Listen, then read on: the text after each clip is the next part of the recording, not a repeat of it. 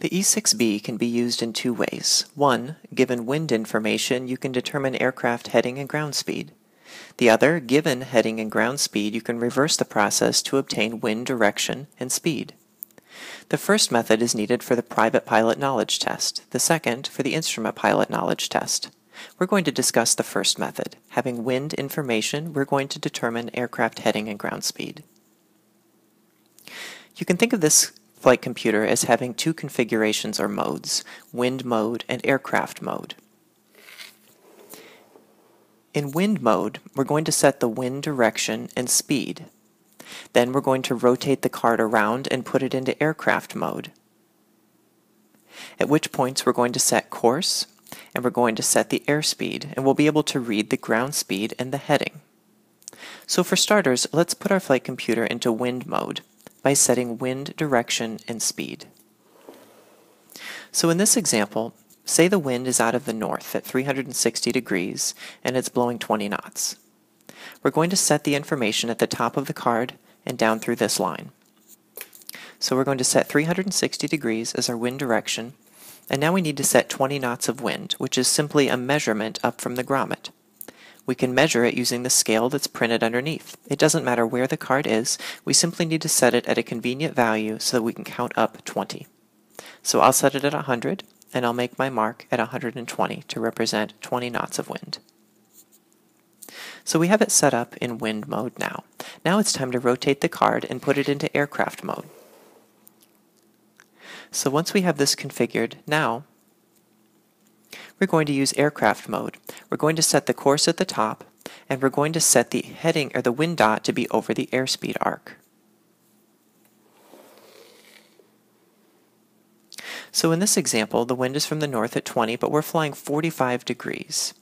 So I'm going to rotate the card around and set the course up here at 45 degrees. Now I know my airspeed is 110. So I will set my wind dot to be over the airspeed arc of 110. From this configuration now, the card is ready to tell me some things. It's telling me my wind correction angle, which is just counted over from the center line. I can count 2, 4, 6, 7 degrees to the left, which would give me a heading of 45 minus 7, or 38 degrees. It's also giving me my ground speed, which is halfway between 90 and 100, and I can interpolate at 95 knots. Let's talk more about airplane mode before we do another problem. How can you remember how to set the card up in airplane mode? You can remember that these red items at the top are what the aircraft is actually doing over the ground. This is the course it's actually flying over the ground, as represented perhaps by a line on a sectional. And this is the ground speed, the speed at which it is actually traveling over the ground. The items in green are what the aircraft is doing through the air. Its airspeed, for instance, and its heading, both of which are going to be affected by how the wind is blowing. So remember, set what is actually happening at the top, and set the variables about what the aircraft is doing through the air on the bottom or wherever this line happens to be. You can think of it as the line is curved, just as your airplane instruments will change depending on the wind.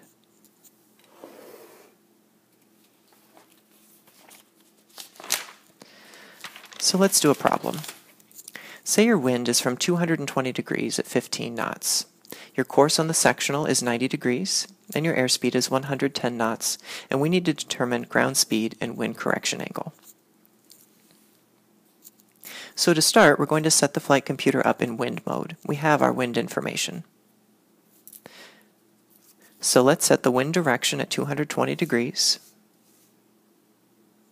And let's set the wind speed at 15 knots, simply by measuring the amount up from the grommet. So for ease, I'm going to set the grommet at 100 so I can easily count up 10, 15. Now let's rotate this around and put it into airplane mode. Remember, with airplane mode, you set what's actually happening in reference to the ground using the grommet and the true index. Then you set what the airplane is doing through the air, as in speed, and as far as heading goes, by placing a dot down here. So what do we know about what's actually happening? We know the true course. The true course is 90 degrees. We don't yet know our ground speed, so we're going to start by simply setting our true course. Now that our course is set, what else do we know? We know our airspeed. We know our airspeed is 110 knots. So we're going to align the wind dot with the airspeed arc that represents 110 knots.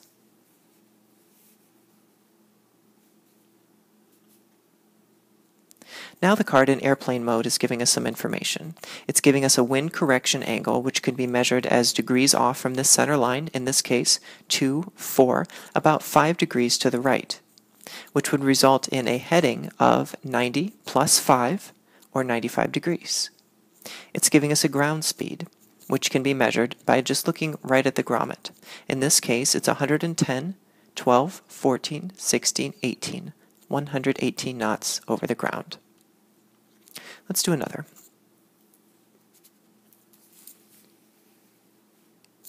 Now our wind is 90 degrees at 25 knots. Our course is 135, and our airspeed is 120. Let's configure the flight computer in wind mode. So we're going to set wind direction at the top as 90 degrees, and then we're going to set a wind dot up from the grommet at 25 knots. Now for ease of measuring up from the grommet, I'm going to set the grommet at 100, so I can count 10, 20, 5 knots.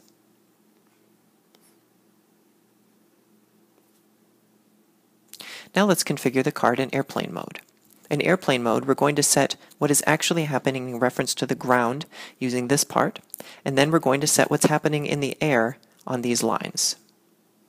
So what's actually happening over the ground? Well, we have a true course of 135. So spin the wheel around to 135. Now we don't know our ground speed, so we can't use the grommet at this point, but we do know our airspeed. So let's set our airspeed at 120, and let's make sure that that wind dot is aligned directly over the airspeed arc. Now we're configured in airplane mode. So what is the card telling us? Well, first of all, it's telling us our wind correction angle, which in this case is 2, 4, 6, 8 degrees to the left, which would result in a heading of 135 minus 8, or 127 degrees. It's also telling us our ground speed, which in this case is just slightly over 100, or approximately 101 knots.